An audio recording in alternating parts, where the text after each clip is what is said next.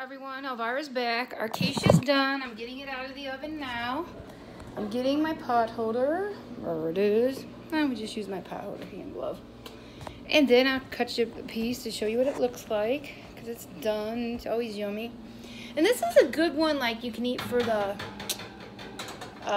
for breakfast all the time during the week. And I do that. I have one piece for breakfast each week. Since I'm home now, I do that a lot.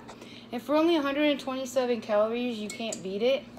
And I think it's really good because it's low fat. There's a lot of protein because we're eating eggs and milk. It's calcium and stuff like that. So, let's cut one. And I just usually cut it like that.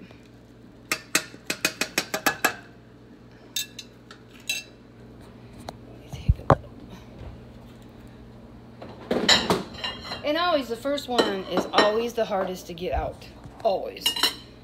But I feel for 127 calories, you really can't beat it because that's healthy. And here's what it looks like.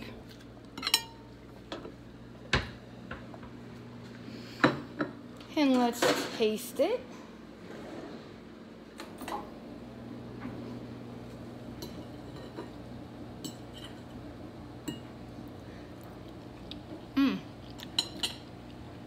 Very good. You can put a little salt and pepper if you want. I didn't on this one because of the cheese and stuff. But for 127 calories, it's really good.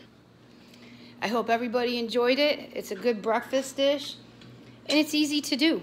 It's nothing hard. And the nice thing is it's healthy. I hope everyone has a blessed weekend. Hope God and the angels are good to you. See you soon. Don't forget to hit the like and subscribe. And a real easy dish. And it was only 127 calories and it makes 6 servings. See you soon. Bye.